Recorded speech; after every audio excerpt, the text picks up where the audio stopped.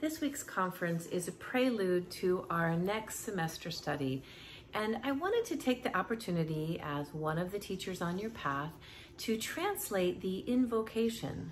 So part of our ritual and tradition, and part of what I love about the lineage of this light of the teaching being passed on, is that we have this sacred reverence when we begin and we bring our hands in front of our hearts and we chant two different slokas. And we call this, some people call it the Ashtanga chant, but most people refer to it as the invocation. And I love using that word to describe what we were doing before we start our practice, because we're using words to invoke something. And in conference, I read the definition of invoke, and this idea of calling on something and bringing it in. And so every time we stand in the front of our mats, we put our hands in front of our hearts and we've memorized these words in Sanskrit, Vande Gurudam Charanada Vende. What are we invoking?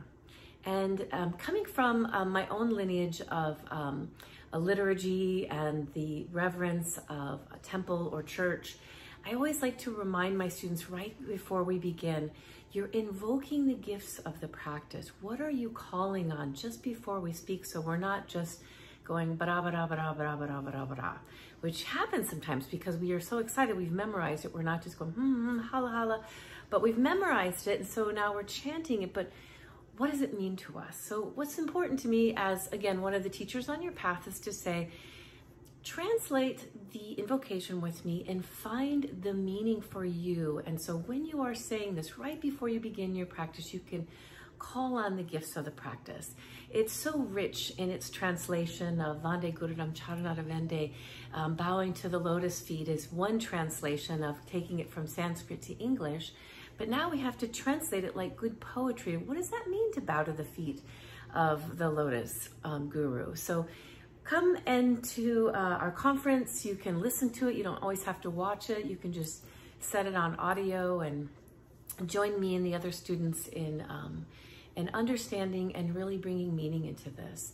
Of course, like any other teaching I do, I love this teaching because it makes me really think about, what do I invoke with the words that I choose and I use throughout my day?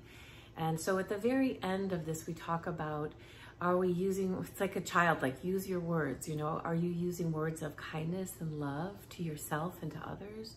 Or are you using words of gossip and hate and division? And those are what we're calling forth. We're invoking those things in our life. So I shared one of my many very special invocations that I recite, and I get excited and reach my arm up when I say it. And I invite you to do the same, to have one, if not many invocations that you use as a way to invoke what you want to bring into your lives.